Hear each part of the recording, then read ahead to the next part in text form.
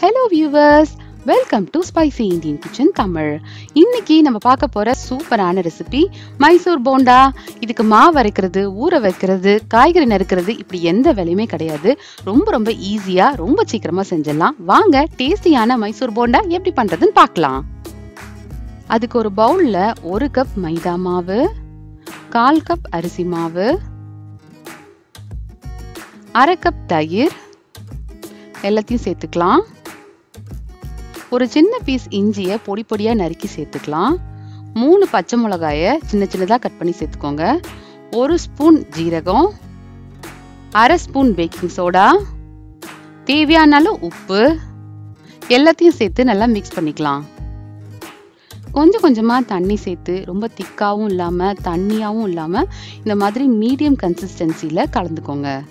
இந்த மாதிரி இருந்தாதான் போண்டா போடுறதுக்கு வசதியா இருக்கும். நல்லா கலந்த பின்னாடி மூடி வச்சு 15 நிமிஷம் அப்படியே விட்டுருங்க. ஒரு பேன்ல எண்ணெய் சூடானதும் சின்னதா மாவை கிள்ளி போட்டுக்கலாம். நம்ம எந்த ஷேப்ல போட்டாலும் ரவுண்டா தான் வரும், அதனால எப்படி இருந்தாலும் பரவாயில்ல.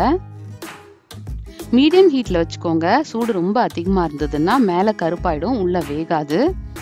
மைசூர் போண்டா மெதுவா தான் வேகும், அதனால மீடியம் ஃப்ளேம் இல்ல லோ ஃப்ளேம்ல வச்சு கூட வேக வைக்கலாம்.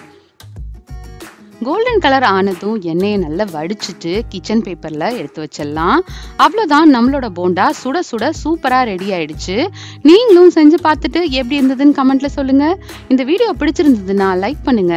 மறக்காம ஸ்பைசி இந்தியன் கிச்சனை சப்ஸ்கிரைப் பண்ணுங்க.